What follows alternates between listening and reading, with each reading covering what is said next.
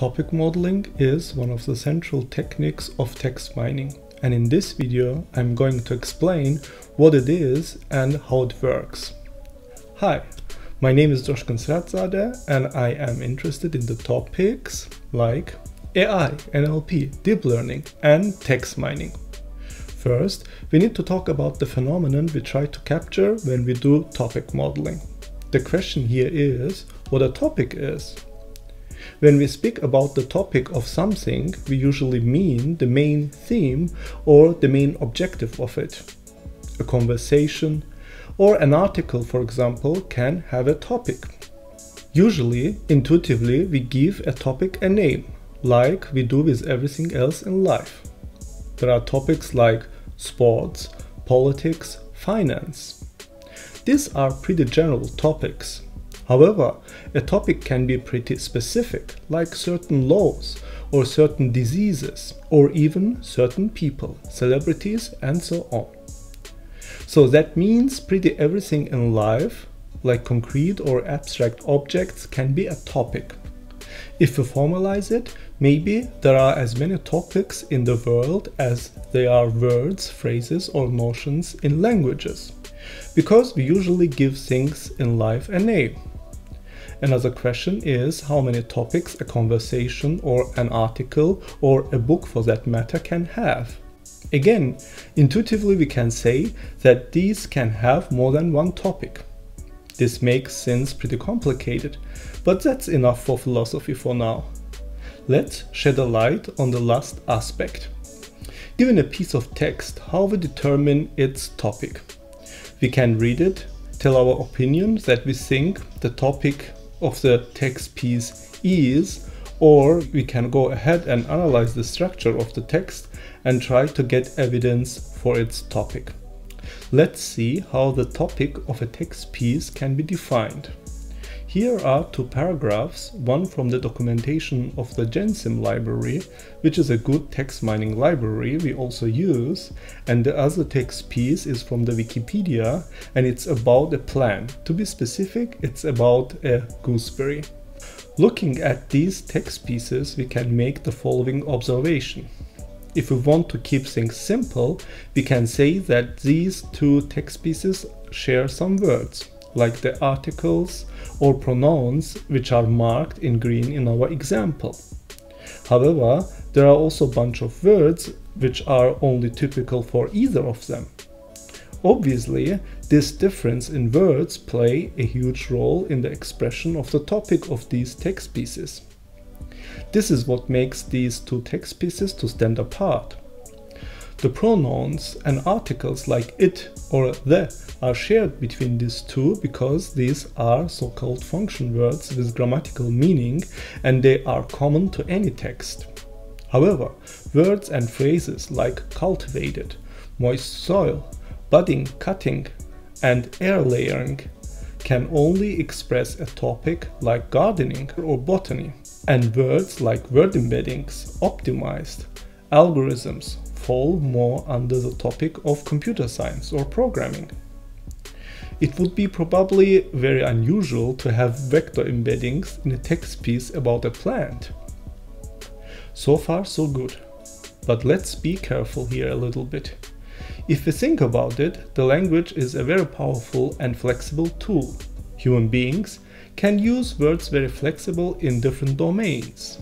This gets even more obvious and apparent when we look at our example and see that there are many words in between like ways, highly, value, which could express both topics.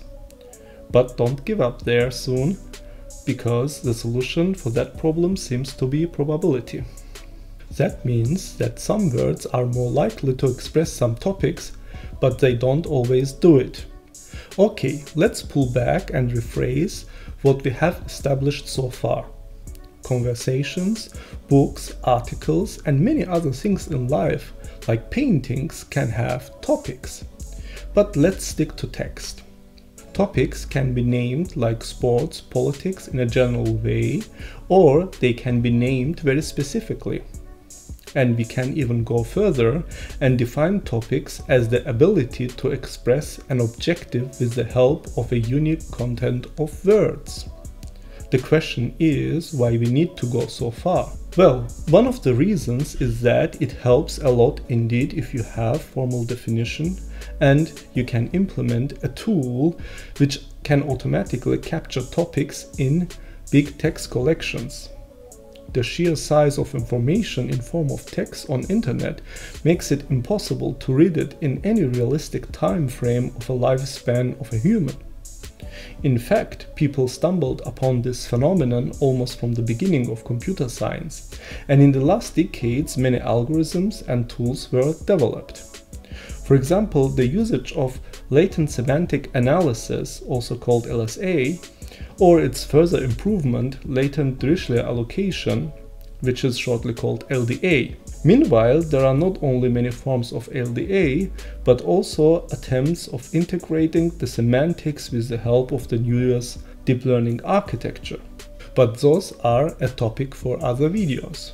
Another advantage of inferring the topics from the structure of the text lies in the fact that the naming of a text document can not always express what it is about. We may find an article about sports, but when we dig into this document, we might discover that this document is more about the finance of a certain sport, like football, or it's about politics. So, looking into the structure of a text document, you can judge objectively about its content. And by saying that, we get another definition for topics. They are not the naming of a text document. This is known as text categorization, when, for example, one wants to put text documents into categories like sports or politics and so on. It is also not a summarization of text. Text summarization, also meanwhile a well-established part of text mining, creates full sentences out of the text. It's like creating a mini text out of the big one, and this mini text tries to carry roughly the same amount of information. So topic modeling seems to be in between. For now, again, let's examine the phenomenon more in detail. First, don't be surprised when you use some topic modeling package which implements LDA or some similar algorithm. As a result of your topic modeling, it will give you topics as groups of words which express their respective topic. So in our example, it could give you two groups of words, one consisting from words cultivating, moist, soil, budding, cutting, air layering, and another one consisting of words like vector, embeddings, optimized, algorithms, like in this table in the example. Every word has a probability value of belonging to this group or topic. So the basic idea here is that the text documents consist out of topics and the topics consist out of words. It is often also called a generative model, where the belief is that if you know the topics of a text document and you have words belonging to these topics, you can create the text document. It is believed or assumed this is how we human beings are generating a piece of text. We have in our mind one or more topics to speak about and then choose the words to express them and put them into a text document. When we do topic modeling, we just reverse engineer this process in order to find the topics. And when probability is applied to this phenomenon, like it is the case for many classical topic modeling algorithms, every topic is present in every text document, and every word is present in every topic. However, we look only at the topics which represent the text document with the highest probabilities, and to the certain number of words in a topic which express this topic again with the highest probability. Usually, many topic modeling algorithms let you choose the number of these groups of words or correctly set the number of topics. Generally, in this approach, which is also called bag of words, it is not yet completely understood or proven what number of topics for certain text sites needs to be chosen.